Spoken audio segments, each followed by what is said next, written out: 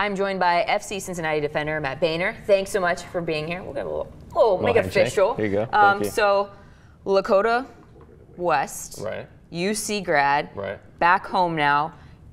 You've been a part of these record-breaking attendance at Nippert Stadium. What's it like as a player? How big of a difference is it for you playing in front of that type of crowd? It's a huge difference. Having a crowd like that, you just draw so much energy from them. You know, they're great fans. They're very engaged in the game as well, which is great to see as a player. You love seeing that and love being able, to be a part of that. And know everything that you're doing on the field. They're supporting, and it's been a lot of fun. I don't know how many games you got to go to as a student athlete at Nippert Stadium. I know the soccer team didn't play there, but the football team played there. Mm-hmm. Is it comparable? Do you think the atmosphere that you're playing in, the field on Nippert, versus the games that maybe you went to when you were a student there? Absolutely. Yeah, I think, I always say Nippert, I think, is one of the best stadiums in the country for, whatever sport's being played in it. And it's great to be able to play in it now. Certainly didn't expect, when I was a student at UC, that I would ever play in it. But having to do that now, it's a great feeling, and like I said, it's a lot of fun. So you guys are in a groove now. You've kind of found a rhythm. You've advanced to the final 16 in the U.S. Open Cup this weekend, of course. So you go back and forth between league play and Open Cup play. So this weekend you're going to see St. Louis. You beat them 4-0. You an assist in that game. GB scored all four goals. Right. So how, as a defender, put yourself in the mindset of St. Louis. How much are you focusing? How much are they going to focus on GB? Going to make sure he doesn't score this game? Oh, absolutely. That's one of the big things about Jibby and moving forward, and with all the success he's had, it's definitely going to make teams key in on him. And then the great players that we have around him, that'll make them do even better, hopefully. So having a great player up top like Jibby is awesome for our team, and certainly we're trying to give as much service to him as possible. And he's really good at putting in headers and putting in goals. And as a defender, that's really one of the things that I'm focusing on is to make sure that I'm putting in good balls for him.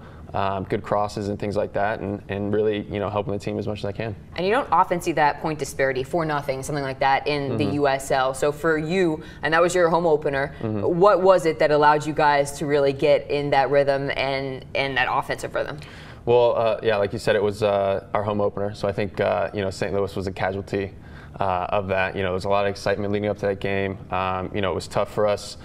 We had a few games on the road up to that point that didn't necessarily go the way we wanted to go, and certainly we had a little bit of frustration maybe going into our home game, and we knew we were going to have a great crowd, and we certainly did, and I think we just put everything together. It was a perfect storm, and it's always great to get multiple goals. It's coming up on Wednesday. You're going to play Chicago Fire SC, another MLS team. Right. How difficult is it to kind of separate the league play and that play, because you have a chance to go up and beat another MLS team, and that's huge. Yeah, absolutely. It's definitely exciting. Certainly, we don't want to look too far ahead, because of the game, against St. Louis is important because of the league and where we're standing right now. But playing another MLS team is always a great time and a great experience. We played them in the preseason in Florida. We did well against them, I felt.